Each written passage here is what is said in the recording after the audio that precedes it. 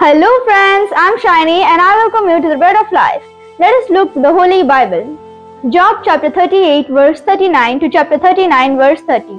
The main idea of the day is, can you hunt the prey for the lion or satisfy the appetite of the young lions? When they crouch in their dens or lie in wait in their thicket, who provides for the raven its prey, and its young ones cry to God for help and wander about for lack of food? Do you know when the mountain goats give birth?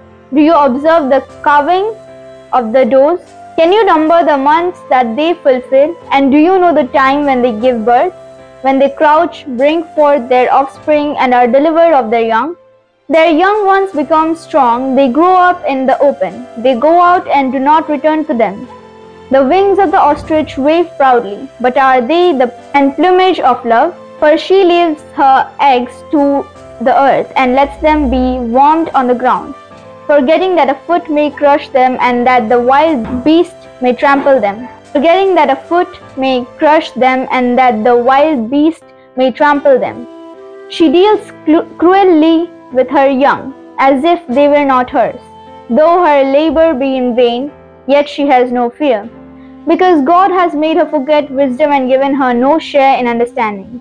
When she rouses herself to flee, she laughs at the horse and his rider. Let us understand the word of God. God also spoke to Job about the wonders of the animal world. God made him realize how weak and insignificant people are. God created all animals and gave them what they need exactly, whether it is strength or wisdom. To some he gave them strength, and to some he gave the ability to run fast.